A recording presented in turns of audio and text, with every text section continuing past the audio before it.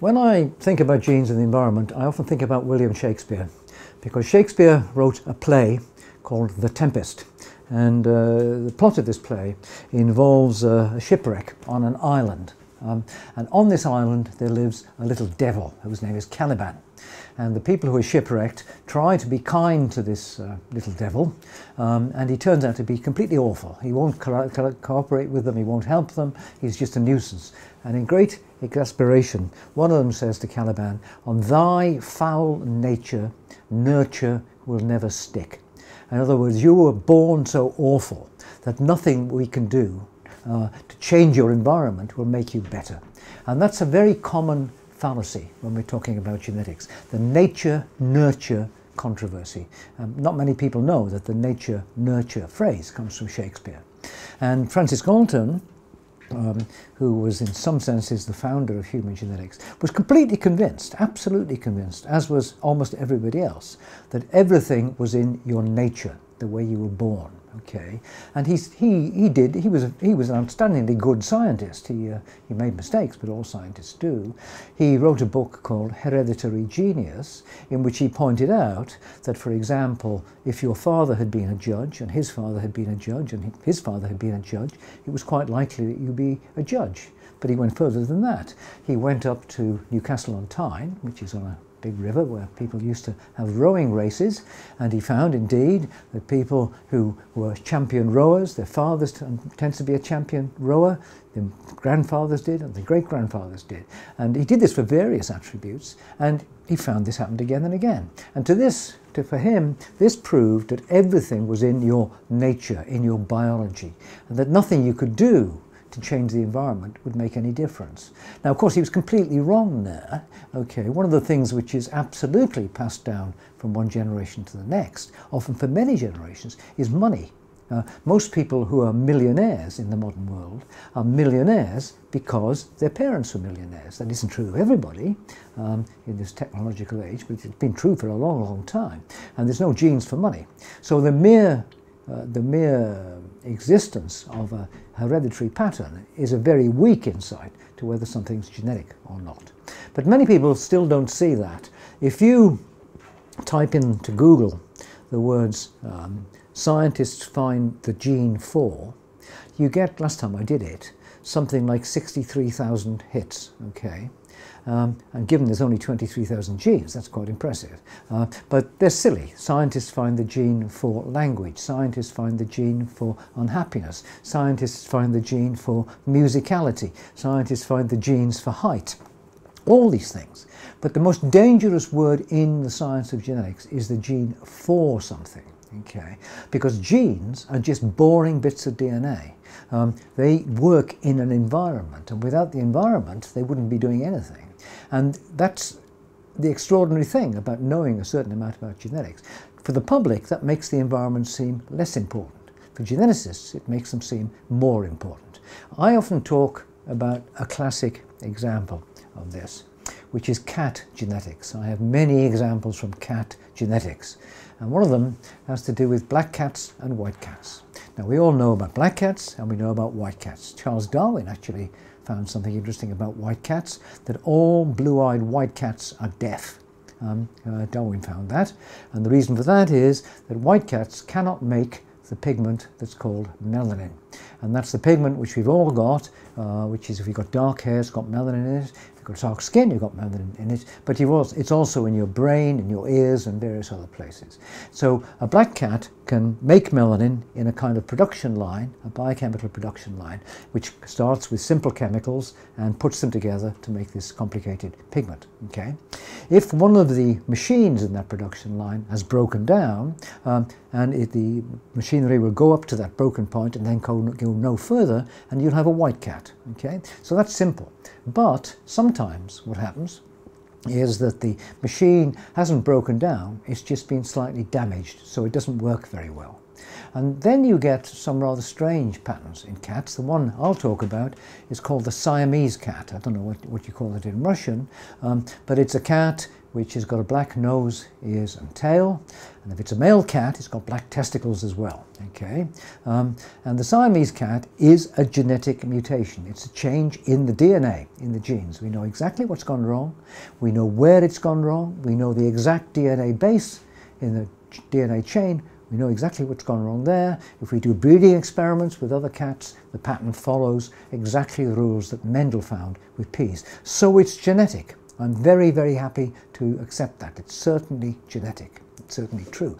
But, crucially, it's also environmental.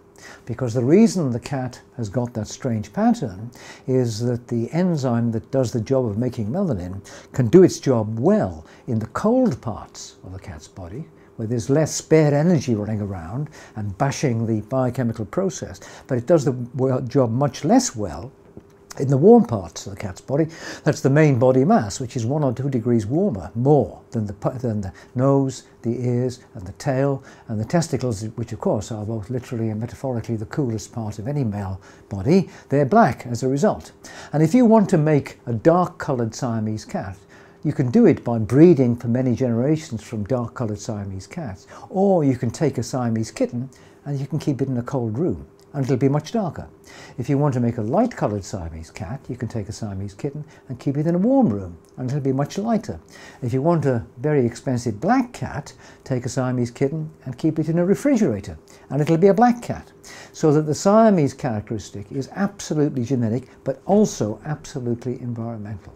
And the two are working together. And that happens again and again and again.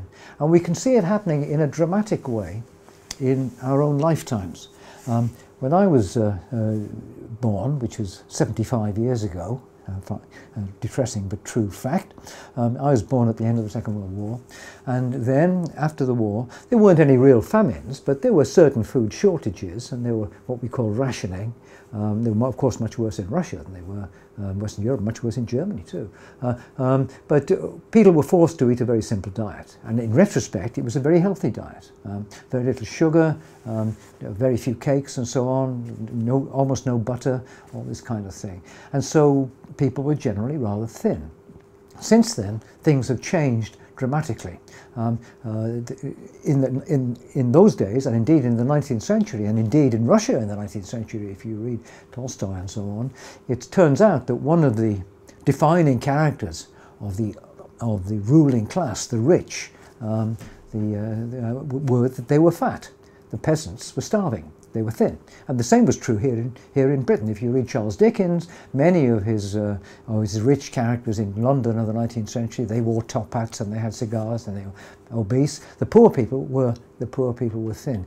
We've now seen an astonishing reversal of that.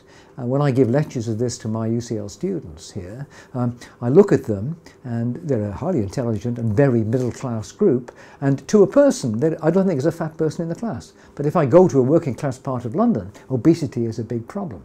In America, it's a major problem. Life expectancy in the United States is dropping fast, and the reason for that is obesity. Why is there obesity? Because food has basically become free. In the 1930s in America, it took a working man, and it would have been a man more than half his working week to get enough money to buy food for himself, his wife and 2 children. Now it takes him on average less than a day to do that, as long as he buys cheap, nasty, sugary, fatty food. So that food is now everywhere, universally available, and so people eat that food and they get fat. And in fact, we know a lot about the genetics behind that. There is strong evidence, very strong evidence, that individuals with particular genes, if they eat a lot of food, become fat. But those genes only ever manifest their effects in a place where food is cheap. It's a Siamese cat phenomenon. If there's no food, it doesn't matter if you've got genes that make you fat, because you're not going to get enough food. But the effect is big, and these genes have a very surprising place where they work. They don't work in the intestine or the liver to change your metabolism. No, most of them don't. Instead, they work in your brain. Nearly all of them are appetite genes. We have all kinds of hormones that change our feelings of hunger. Insulin actually is one. In fact, the first hormone ever found, I have to put an advertisement again in for University College London, was found here, just about 200 yards away down there, and that was actually a hormone called ghrelin, which was an appetite hormone discovered in 1903. Okay, and we all know the feeling of hunger. We're hungry. So we go to McDonald's, either in Paris or London or Moscow, and we buy some junk food and we eat it. I don't eat it, and I bet you don't either. But people eat it and they say, oh, that was nice, wasn't it? And I think, oh, God, not for me, thanks. But you don't then go again and buy another cheeseburger and another milkshake or a third one, because you have other hormones that come in and say, you've eaten enough. These are what we call satiety hormones. Stop eating. You've got hunger hormones and stop eating hormones, okay? Occasionally, very occasionally, people are born who don't make these hormones. So they're always hungry. There's one of them that's called leptin, and one birth in 50,000 or 100,000 is of children who are born with no leptin.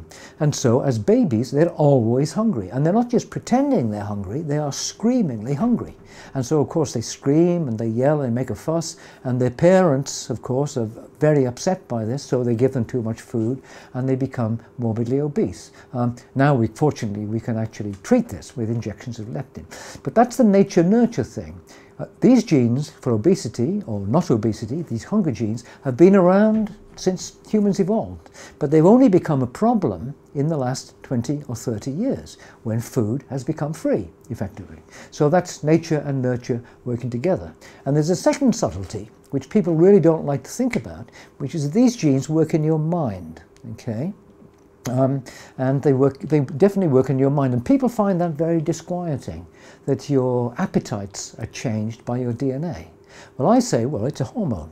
There's another hormone that shows the nature-nurture thing very well and works in your mind, and that's testosterone. That's the hormone, of course, that makes us men the wonderful creatures that we are. Women have it too, in much smaller doses. That's why some elderly women grow moustaches as they grow old.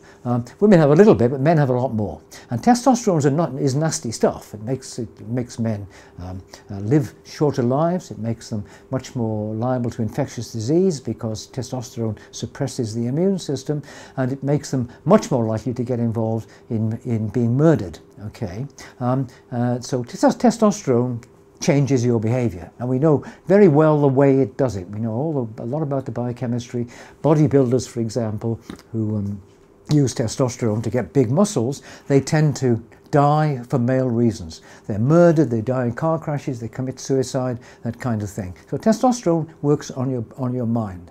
But one of the things it definitely does is to change your propensity for violent behavior.